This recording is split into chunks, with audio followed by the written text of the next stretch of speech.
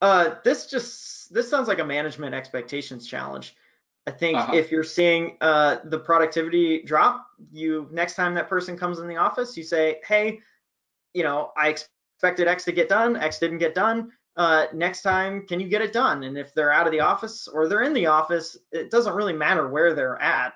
It shouldn't matter where they're at. If you set Mhm. expectations on what the job is and expect them to deliver on it, if someone delivers on it, great. If they don't deliver on it, then it's a conversation. Hey, we set these expectations. Why didn't that happen? So I don't think remote or not remote has anything to do with this situation. Mhm. It just sounds more like expectations haven't been set properly.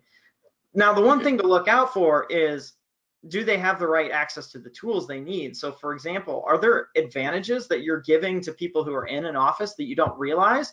And that when these people go work from home, they don't have access to those tools? And is that making them less productive? Because if that's the case, it sounds like you need to perhaps work on empowering the remote folks, the folks who are working from home, to have access to this tooling. So that could also be something to look out for in this situation too.